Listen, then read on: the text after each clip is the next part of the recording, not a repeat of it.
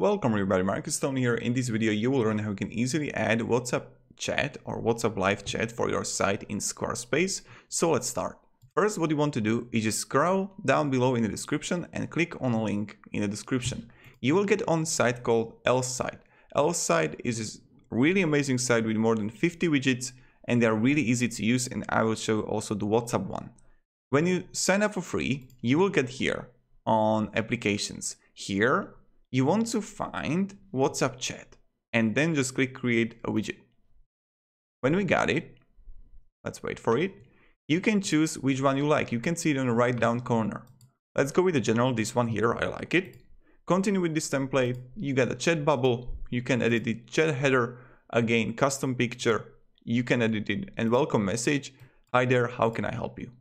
Settings, again position, where you want it. I like it right down below, and then go to style or notifications, bubble notification badge.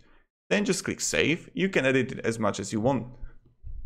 Now just click which program you want. If you want Lite, 200 views per month, easy, click select, then you can upgrade it.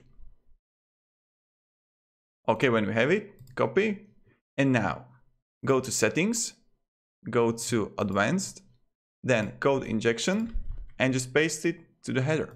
Click save. Okay, and now when we have it, look at this. We have amazing WhatsApp chat right here.